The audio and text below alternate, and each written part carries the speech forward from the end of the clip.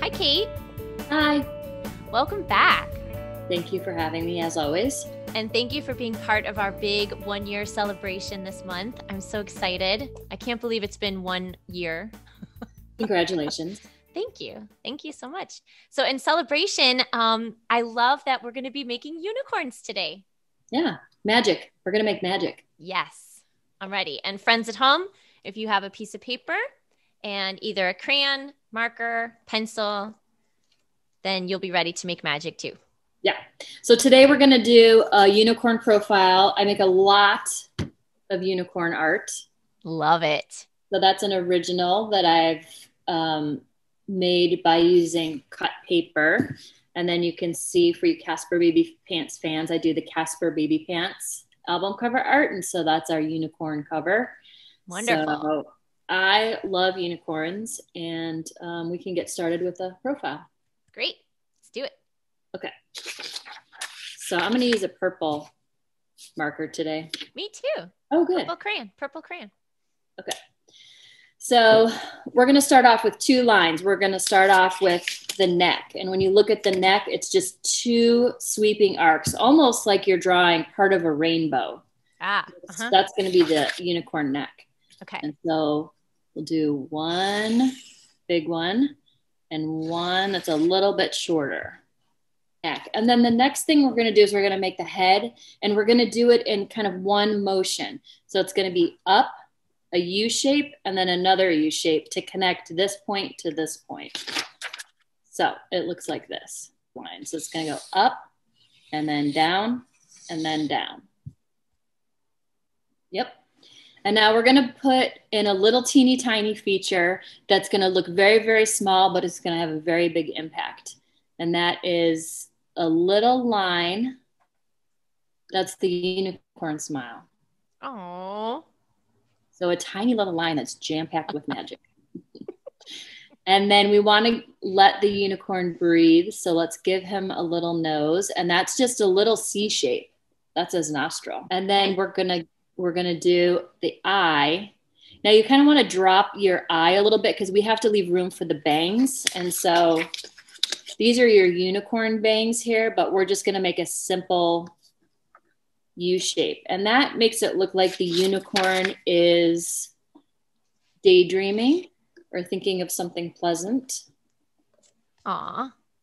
Yep. And then I'm going to do some more U shapes. And I'm going to do 3. And now I've given my unicorn some bangs. This part we're going to do an ear, a horn, and an ear. And we're going to do it in one motion. Okay. So there's an ear, there's the horn, and there's the ear.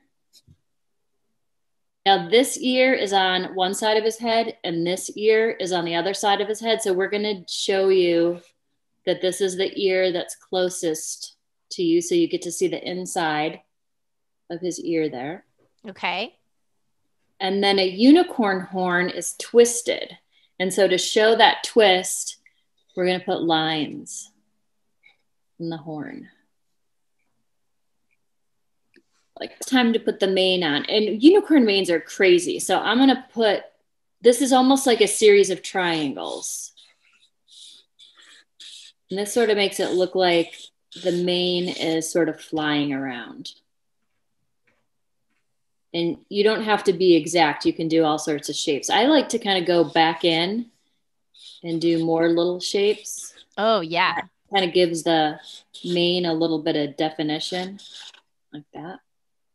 Okay, now this is a fun part. This is a part where you can just go nuts. You can put in a little bit of detail. So I'm going to go give my unicorn some long eyelashes.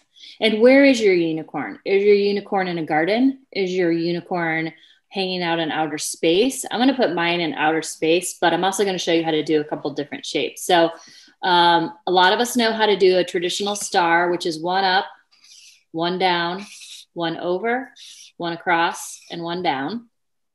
That's your traditional star. Okay. And then you can also do what I like to call a wonky star. Okay. So the wonky star is just, it's not really a perfect shape. It's just a series of triangles. And so it's up and down and up and down and up and down and up and over and over. And then sometimes I won't do a 5-pointed star, but I'll do 1, 2, 3, 4, 5, 6. Is that 7? And then you can, if you want to make it a super bright star, then you just put little lines out. That makes it look like it's bursting. Ooh, I love that idea. Yeah. And then another fun way to do a bursty star is just do a series of lines. Okay, that's an X. That's pretty easy. And then you can put a line through that X and then another line through the X. And you put little dots around it. And then it's like another different bursty type of star. It's so celebratory and magical. Yeah. Then I'm going to do a planet. I'm just going to do a circle. I think I'm going to do Saturn. Okay. So Saturn has rings. And planets, those are circles. So any kind of circle you want to do is fine. You don't have to do Saturn. But if you do, the telltale sign of Saturn are the rings. And that's just a line that wraps around. And you can put little line marks if you want. I love that. Oh, yeah, that's great. And then a nice way to kind of finish it off is if you want to, I like to do little dots that are kind of like teeny tiny little stars. This is amazing. Yeah. I love it. I love making unicorns. And that'll be super fun to color too, because you could do rainbow mane and you could do all different colored stars. And I'm going to use all of my crayons on this one. Yeah. Thank you, Kate. This was You're perfect. welcome. Thank you for being on Sing with Suzi. And I can't wait to see you again next time. Thank you. And happy anniversary. Yay, 1 year. Thank you. Bye.